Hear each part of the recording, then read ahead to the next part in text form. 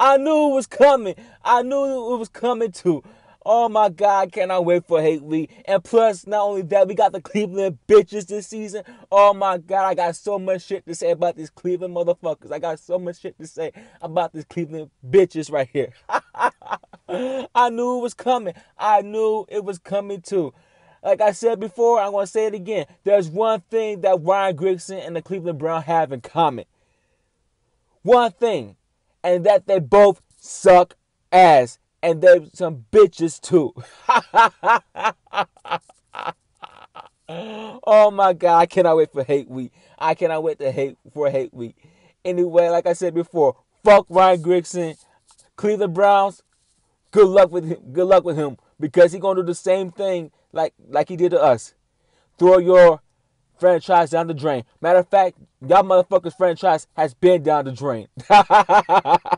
It's gonna be down the drain more, down to the sewer. Anyway, I'm out. Deuces. Peace.